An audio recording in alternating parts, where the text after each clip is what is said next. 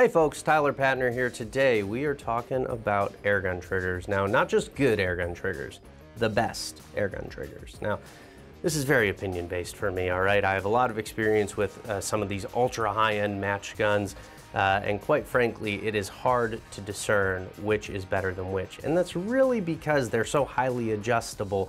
You can make it however you want, but these are triggers that out of the box are gonna be, I don't know, maybe 2.5 to 4 ounces typically, okay? And this puts pretty much everything else in the gun world as far as triggers go to shame. And when I say 2.5 to 4 ounces, right, that's really light, we all understand that, but you don't lose feel, and that's what's really important. So take this Finework Bow 800 Evo, for example. You can see that's a clean wall right there, and I'm just sitting on it.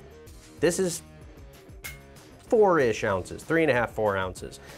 This trigger is phenomenal, but so are the triggers on shoots rifles, Walther rifles, your Marini pistols. All of this stuff is what we would consider the top end of match grade and just as good as this trigger right here. Now, for more of you hunting and long range guys, rapid air weapons, probably the closest thing from a trigger perspective in the more powerful side of the airgun world. So if you're looking for the absolute best trigger that money can buy in an airgun, now you know where to look. Let us know if we got it right. What's your favorite trigger in an airgun?